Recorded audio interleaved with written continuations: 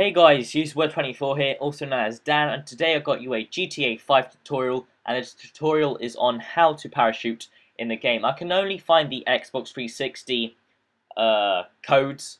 I couldn't actually find the PS3. I don't know if they actually exist a cheat for the PS3 on how to parachute, but I need to think that carefully. If you do know what it is for the PS3, then go ahead and tell me in the comments.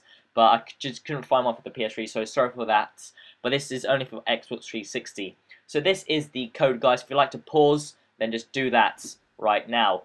But okay, so what you're going to do now is get a plane, and you're going to fly over wherever you're going to be. I'm going to fly right to my house, and I'm going to parachute right there. So get a plane. I've shown you how to get a plane. I've got a tutorial. And what I'm doing right now is doing the code that I just showed you. So it's the left, right, LB, LT, then, or LT, LB, and then RB, LRT, then left, right, LB. And then once you've done that, it parachutes, or, well, it says on the bottom, on top of your map, it says parachute given. And then what you do is just come out, like pretend it was a car, you just press Y to come out of the plane.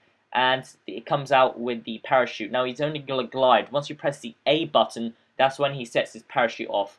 And when he gets his parachute on, you can just glide him.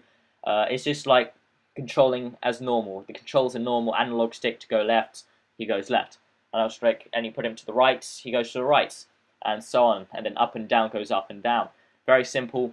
And here is a perfect landing right here. Bottom of my feet is my house.